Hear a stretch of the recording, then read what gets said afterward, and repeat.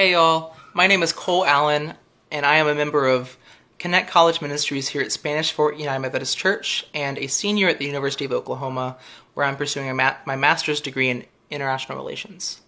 So one of the topics that comes up a lot in my field of study is world peace. What is it?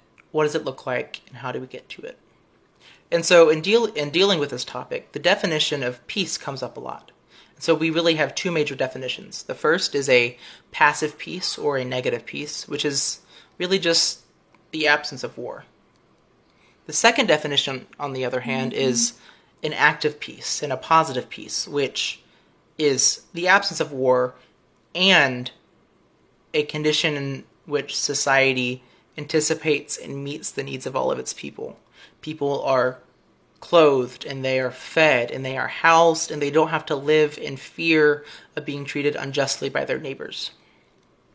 This is the kind of peace that I envision when I'm reminded that Christ calls us to be peacemakers in our world and community. And this is the peace that I really hope that we can see in our lifetime.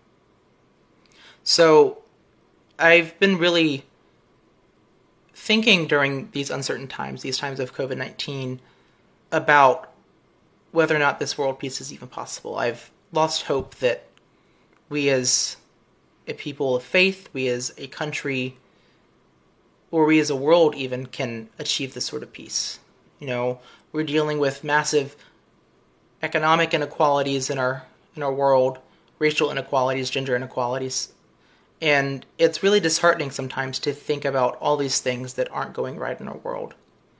And when we let that get to us, we can start to believe that we don't have a purpose in fighting for this change.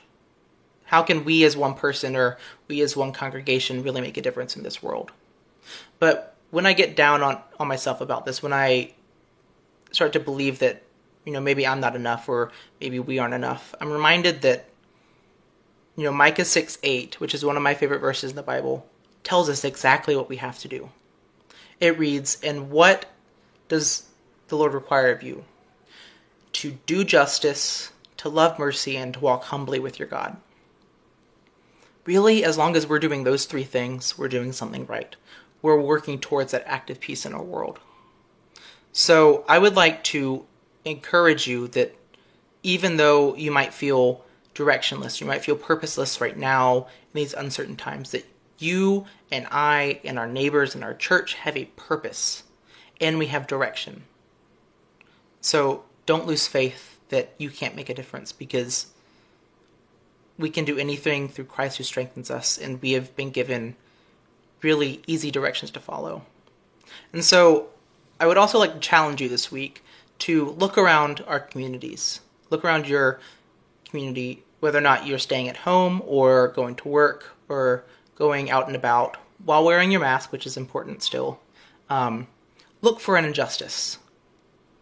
Start with just one, or look for as many as you can. And don't only acknowledge that they exist and acknowledge that it's sad that they exist, but prayerfully think about what you can do during this time as an individual and as a member of a larger congregation, what you can do to fight this inequality.